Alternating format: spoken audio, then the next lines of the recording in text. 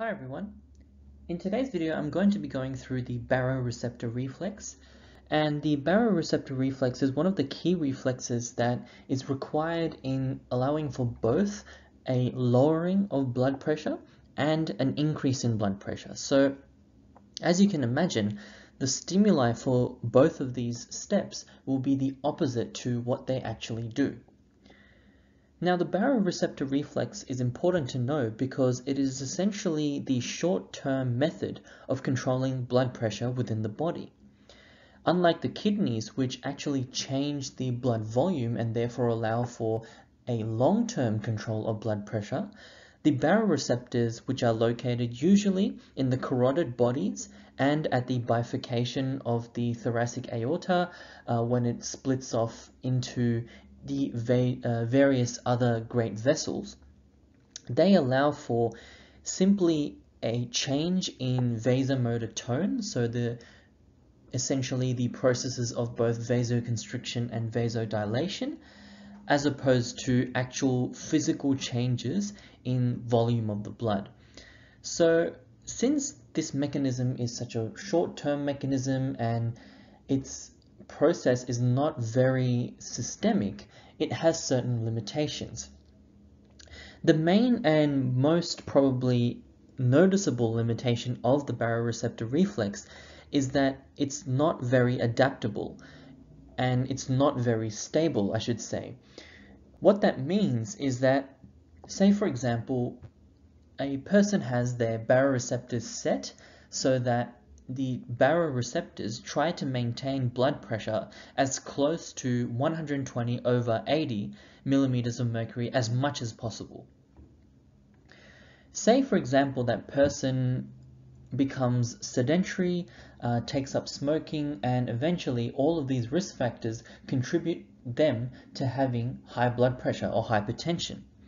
If that hypertension occurs for a long enough period of time, what can actually happen is that the baroreceptors can be reset by the body to a higher blood pressure. So say for example, the normal, or I should say in inverted commas, the normal blood pressure for that person now becomes 140/90 millimeters of mercury.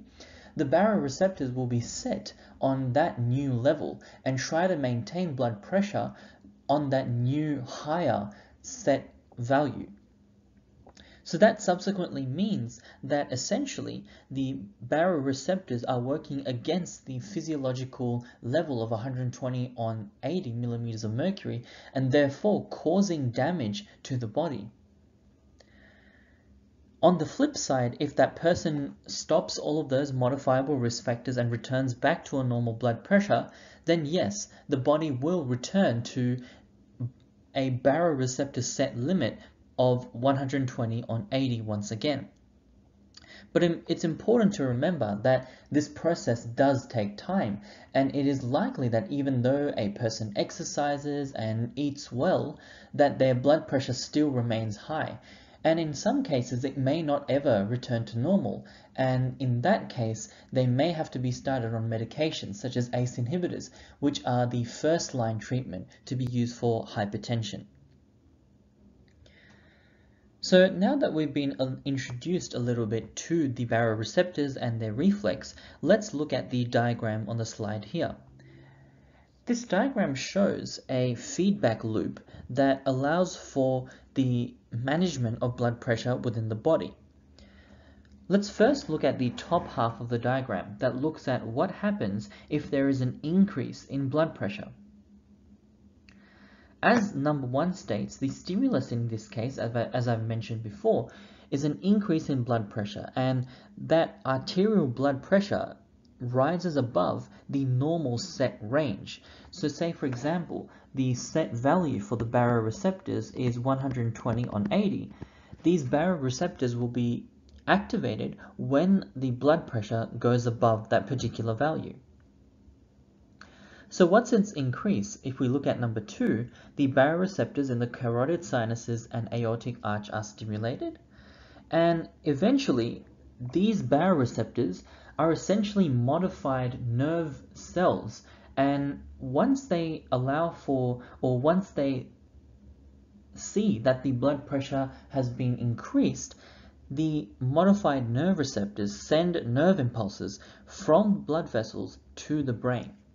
So as seen in number 3, there is an increased amount of impulses from the baroreceptors to stimulate the cardioinhibitory center and therefore inhibit the cardioacceleratory center and also inhibit the vasomotor sensor.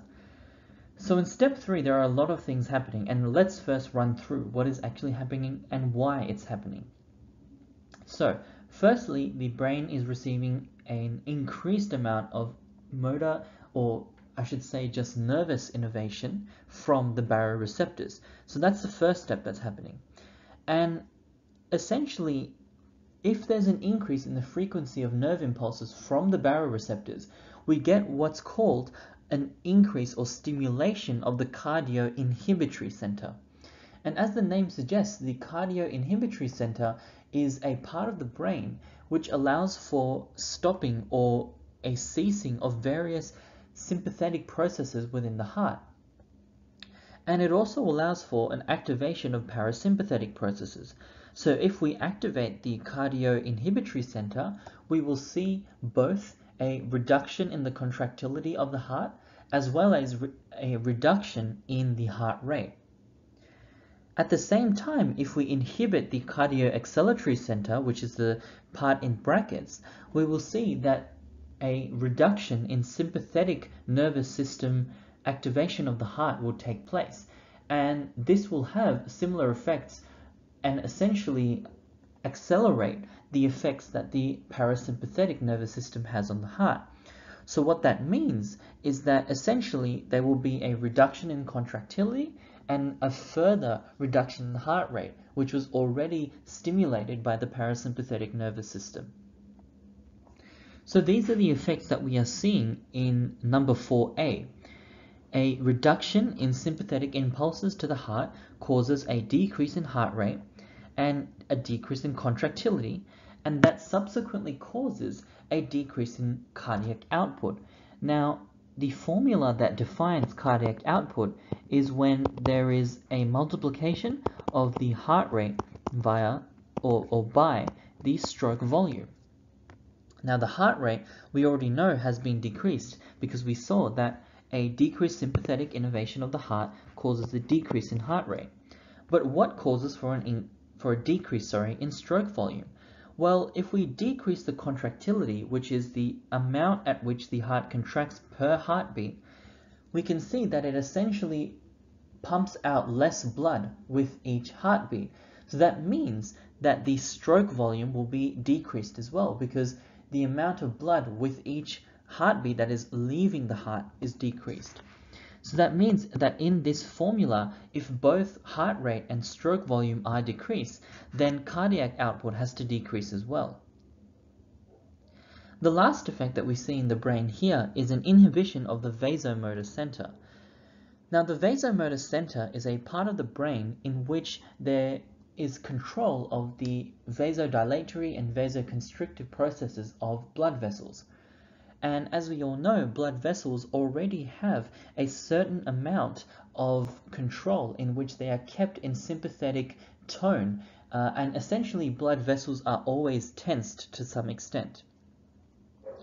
So if we inhibit the vasomotor center, what that essentially means is that we're allowing for a reduction in this sympathetic tone, and therefore there is an increase in the vasodilation that is occurring within these blood vessels. That is essentially a parasympathetic process, and that means that more blood can flow through the blood vessels, but at the same time, since there is a dilation, we have the same amount of blood volume flowing through a larger container, so there is a decrease in blood pressure.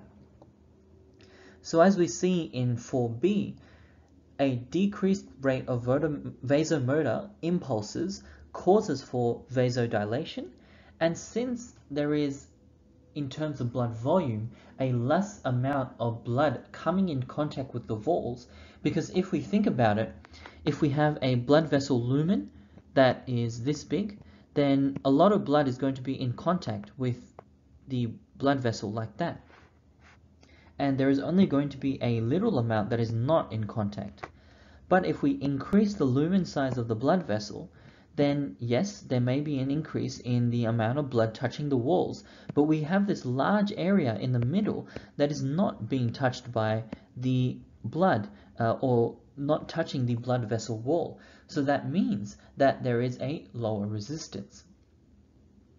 So the final effects that occur on the overall cardiovascular system is that, as seen in number 5, there is a reduction in cardiac output and resistance, which means that blood pressure is returned to a normal homeostatic range. And this homeostatic range is defined by whatever the baroreceptors are set at. And let's assume that in this case, they're set at 120/80.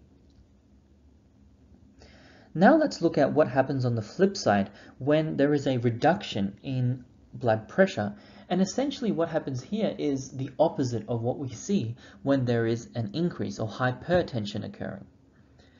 So, as we saw in number 1, the stimulus in this case is a decrease in blood pressure, which means that there is a decreased arterial blood pressure which falls below the normal range of 120/80. That subsequently means that baroreceptors are inhibited, because if there is a reduction in blood pressure, then they aren't being activated to the same extent in terms of their nerve impulse quality. That subsequently means that there is a reduction in the number of impulses reaching from the baroreceptors to the brain. And I hope you're noticing here that essentially, if we want to allow for an activation of the cardio-inhibitory center, we need to increase the amount of nerve impulses going from the baroreceptors to the brain. So the main stimulus to allow for activation of that cardio-inhibitory center is actually an increase in motor or nervous innervation of the baroreceptors. So if we have a decreased amount of nerve impulses going from the baroreceptors to the brain, then we have an inhibition of the cardio-inhibitory center, as seen in the brackets, and we also activate the cardio-acceleratory center and stimulate the vasomotor sensor.